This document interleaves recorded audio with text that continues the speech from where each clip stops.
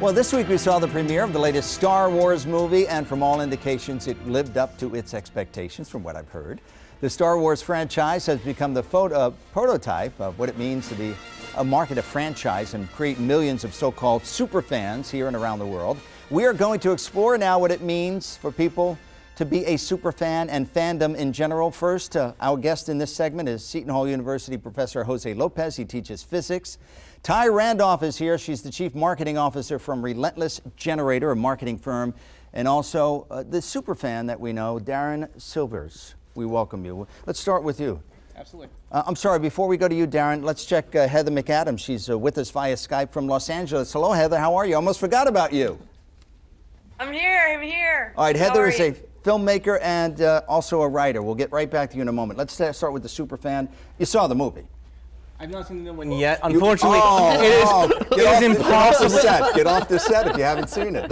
You're the super fan. I am the super fan, but unfortunately, the movies were completely blocked in. Even this weekend, if you try finding a single theater in the area that is showing, it is completely blocked out. You cannot get a ticket right now. You cannot get a ticket till Monday. But you've seen the others. I've seen every single other one. Stand by. Ty, this is a franchise. Well, I don't know if you just saw it a moment ago. I don't know if we have a camera on it, but we had Darth Vader and Luke here on the table. Two toys, and they've fallen. But Ty, let's talk with you for just a moment. This is probably the franchise movie empire of all time. I mean, every time you say Star Wars, it's probably easy to market this. Absolutely. I think, you know, what's so interesting about... Why don't you just, excuse me, why don't you just hold your toys, gentlemen? Jose, you take yours, you take Luke, and Darren, you got, and we'll look at them in just a moment. Let's go back to Ty for a moment. I think everybody wants a piece of the pie. We operate one of the stores, the Disney Music Emporium, and it's surprising the number of things that are selling around this franchise. So the official soundtrack is available on vinyl.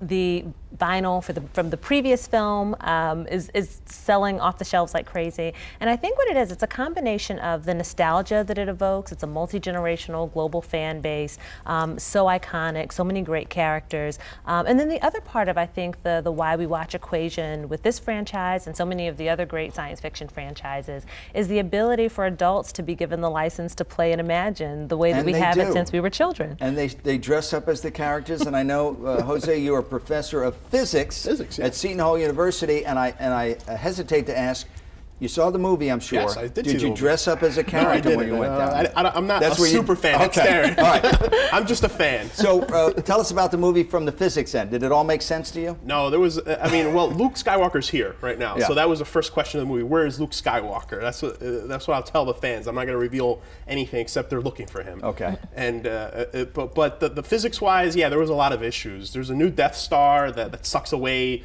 a sun, and which is completely impossible. You can't do that. You need a black hole inside your Death Star, and if you have a black hole, you're going to suck the Death Star into the black hole. So there's a lot of baloney there. So J.J. Abrams, you messed up there. But was that the only thing, or was there something else? Then of course, there's the hovercrafts that they have there Yes. that don't have anything under them. They levitate like magnetically, and I don't understand how that's done. And then the ion engines that can just turn on in any direction and go around, and they work in the atmosphere and outer space the same way. And then the sounds they make in outer space when you're shooting lasers. And we all know that there is no sound in outer space. All right, well, let's there's talk. So many problems. Let's talk with Heather McAdams. When you're writing these movies and you're creating these films, Heather, are you really thinking about the physics or about the visuals? Well, my dad taught me that the only thing I need to know about physics was F equals ma, and you can't push with a rope. So that's not really my forte. But we do try to keep things as accurate as possible as writers, because you want people to be able to suspend their disbelief. If you make it too outrageous, then they're going to be thinking, hey, that's not possible. So you have to really walk that line where it has to be visually exciting, maybe possible, but not impossible.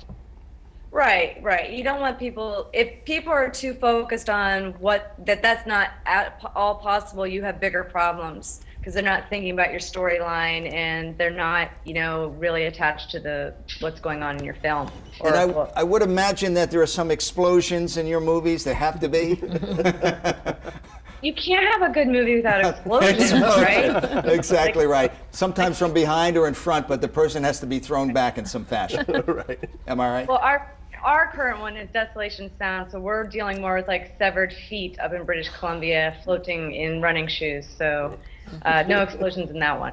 Okay, let's go back to our super fan here. When you're watching the movie, you're thinking the physics like Professor Lopez, or just you? Absolutely not. There is a complete suspension of belief, actually. Yeah. Yes. Yeah. Even though I know that if something explodes in space, it's not going to make a sound, I still love the sound. I love the feeling of the sound effects hitting me. I understand that the hovercraft, even though it's not capable of doing that, having it happen. I mean, this is Star Wars we're talking about. A guy choked another man through his mind. I don't think anyone can do that, but we still love seeing it because it is part of the magic. It's part of what we love.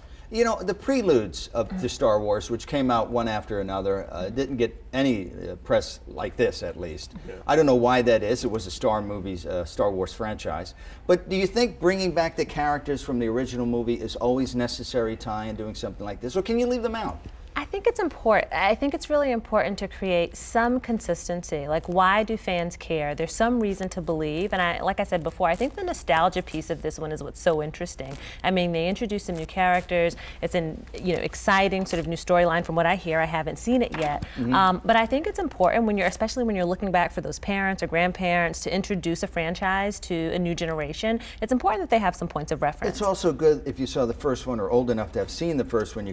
But when you see somebody like Harrison Ford and you realize that in that period of time he's aged, we all have, or you see Luke or Princess Leia and they have all aged, it sort of makes me sad when I see that.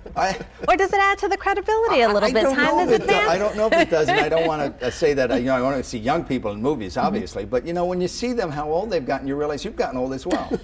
Am I right? Touché. But it's important to have them in the movie. I think it is, and especially from a marketing standpoint, when you can pull from so many of the rich references from the previous franchises. One of the things that we see again and again, we're in the 6th season, for instance, of The Walking Dead and helping market and monetize that IP. And every season it grows, and it's because you have a greater affinity and a greater level of investment, so that we see the fans become more and more passionate. Right. So I think it's important to bring back the characters and some of the plot references that they, were really so excited about the first time. Will you be dressing up when you see the movie? I will not be dressing up unless you mean wearing stilettos. Okay. Darren, will you be dressing up? And I'm going to guess yes. Yeah, my Stormtrooper outfit's all ready. All right, so what are you going to be wearing? I will be wearing my commander outfit with a blue fringe around, and it will be me and 2 friends as well, even though they've already seen the movie, because we do this as a group. We will be going, I believe, in the Freehold Theater on Christmas Eve together. Now, what makes, you're a marketing expert, what makes people stand in line and in some cases camp out a couple of days to see a movie? I saw this line and I said to myself, it's going to be on DVD in 6 months. We could all see it at home. Right. I think it's the same reason that people stand in line at sports stadiums and wear the jerseys of the athlete that they love. They get to be a part of something. I think it's bigger than just the film or the franchise itself. It really becomes a cultural phenomenon, and I think you see people wanting to identify and kind of commemorate this moment in time. Had the McAdams in Los Angeles, is that the holy grail when you have viewers who are invested in a movie and are looking for the sequel and the sequel beyond that? Absolutely. Every filmmaker and writer dreams of having a franchise like that. I mean, you really want to be able to reach people and have them have that visceral experience. I mean, you see that big screen and those things are coming at you. You can't experience that at home the same way. That's why people want to see it in the theater. And if you have people who want to see the film again and again, and they're having conversations about it, and then their children are watching it, I mean, that's what every filmmaker hopes to have. Because you ultimately want to reach people. When you write a movie, do you know right then and there that you got something on paper that's going to work and possibly be one of those franchises? Do you or any writers really know? I don't. To be honest, no. I mean, the best thing you can do is write the best story you can. And I think when you look at something like Star Wars, there's almost a Shakespearean element to it. You have good versus evil. You have all these different archetypes that people can relate to. And it gets back down to, is it a good story? Is it compelling? And these stories are. And we've seen scripts that have been really good, but once they're put on film, they become clunkers. How do you translate that, a good script to a good film, make that transition? Well, it's a team effort. Absolutely. You have to have a good director. You need good actors who can make these characters come to life. I mean, do you think if someone else played Han Solo other than Harrison Ford, it would have been the same? Probably not. He added something to that no one else could. So there's so many intangibles. You have to have a DP who can create these visuals. You need visual effects. There's so many things that go into making an epic film like this. Darren Silvers, how do you, thank you, Heather. Darren Silvers, how do you describe the super fan, which you are? I mean, not only for Star Wars, but a super fan in general. Super fans are everywhere right now, especially with the internet, with social media, with so much going on. It's so much easier to be a super fan. No longer do I have to find a group of people in my local community and share with them in my basement. I can actually just go online, show them a story I've written, show them something I've drawn, show them my new toy, and just enjoy our time together. It is 1,000 times easier. Your average super fan now is everywhere. So what used to be pockets of super fans, now we have almost like a meetup of fans, and it becomes a community. It becomes a full-on community. There are so many communities right now. Star Wars has probably the largest community, one of which being the 501st Legion, is an international community. There are chapters of it literally everywhere. Is that from the movie? I don't know. The 501st is it's a Star Wars community. They were named after the Darth Vader's personal, I guess, Guardians. troop. Yeah. See, I knew that. I was testing you. I was testing you for that. Yeah. And they're an international community. They are a costume enthusiast community, in fact. That's how they started back in the 90s. That's when I found them, at least. Now, Ty, I'm sure you utilize the internet, but to what degree when you're trying to generate interest and market something? So everything that we do is digital, so we really focus on social media, on all of the fan forums, and it's interesting to see how these fandoms emerge.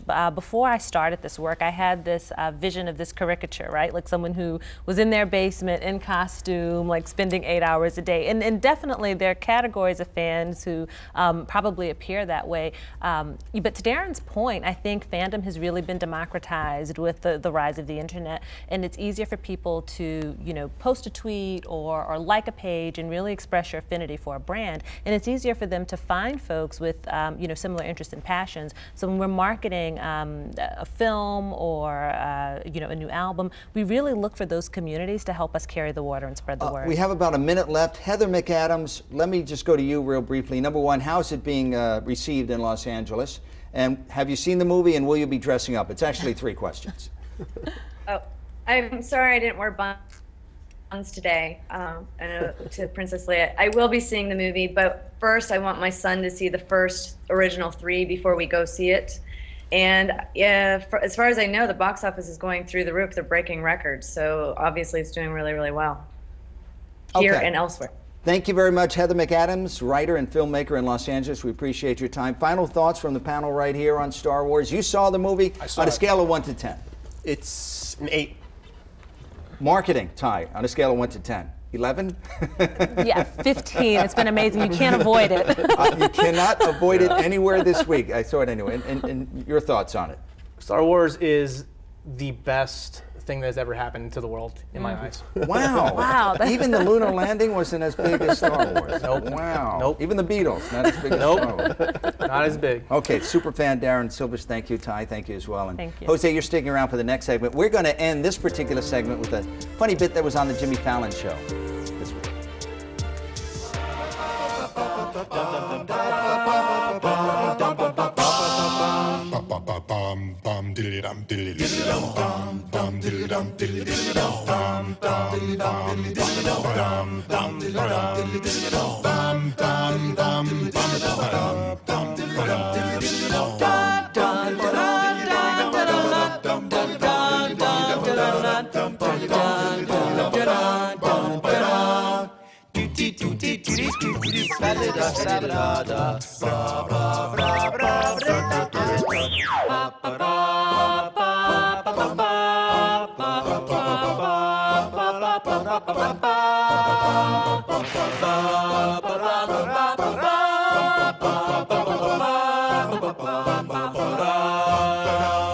Ba